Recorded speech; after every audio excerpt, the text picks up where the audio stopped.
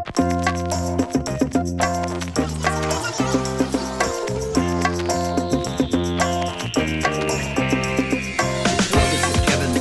SMAC Analyst, and that stands for Social Mobile Analytics and Cloud, here with Cognizant. And I had the good fortune of meeting a colleague of mine who's actually the CTO of Cognizant Worldwide. His name is Raj Bala. Raj, thanks for joining us today. Well, thanks, Kevin. Very nice meeting you in this occasion, and very happy to share some of our experiences with you.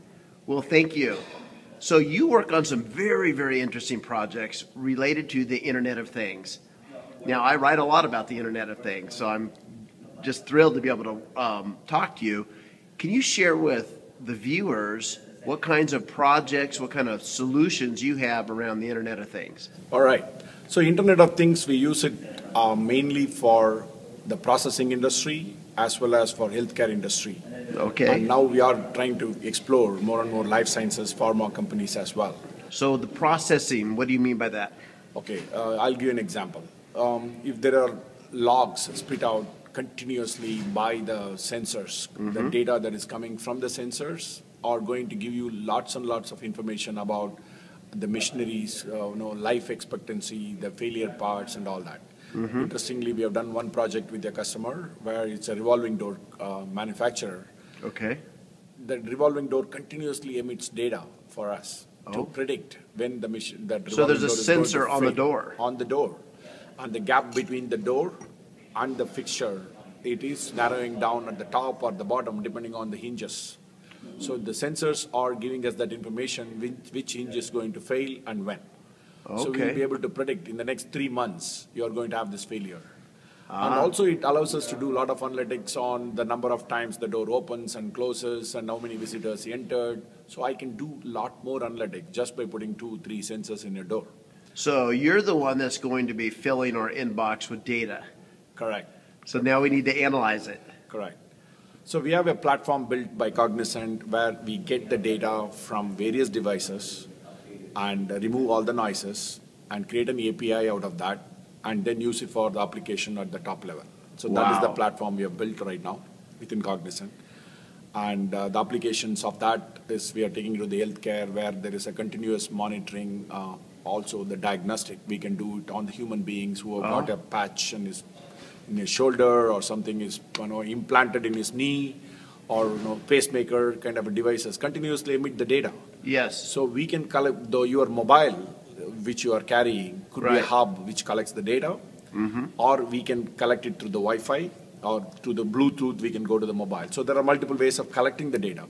Now you are also sharing that you are using Connect.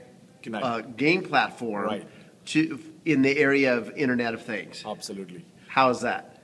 We are using Kinect to do the monitoring of the patients which are coming out of a therapeutic treatment. After an accident or something, if they go to the hospital, they give you exercises to do it at home for next 3 months. Right. So how they are doing? Are they doing it correctly? Are there any improvement? All that. So in front of the Kinect, the person stands and really does the exercise, what is given to him. That exercise is recorded and played to him in the monitor. So how he does compared to that is also recorded. And if there is any deviation, the system comes back and says, hey, you are not doing it right. This is the right way to do the things. So that kind of a support is there. And this data is collected and that is sent to the provider. So the therapist can say, this guy is improving, so that he can give you the next set of exercises. The payers are interested in this because it's a part of the wellness program as well as the compliance issue. Whether if he does all the exercises given to him regularly, the payers want to give an incentive for him. And also they know this person is ready for back to work program. Wow. So the Internet of Things can cover everything. Sensors can be applied to any piece of machinery or even a swinging door or a human. Absolutely. I was just reading an article about how they are connecting sensors to cows in Switzerland to better monitor their health and when they're ready to be inseminated or have pregnancy, to have calves or anything. So this is fascinating. So what does a platform for the Internet of Things actually consist of?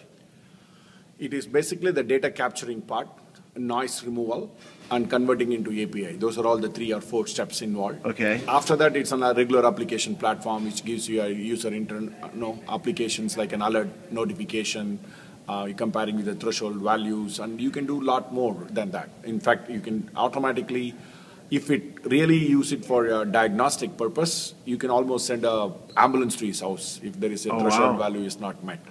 But those are all the mission critical applications, which will take some more time to mature. You were saying Cognizant has a center of excellence around the Internet of Things? In GTO, we have formed a center of excellence on Internet of Things. We have done a couple of POCs and the pilot with the program with this center of excellence for our customers. We are still working on it. All right. And this is a big area where we think this is a big step towards making the planet smarter.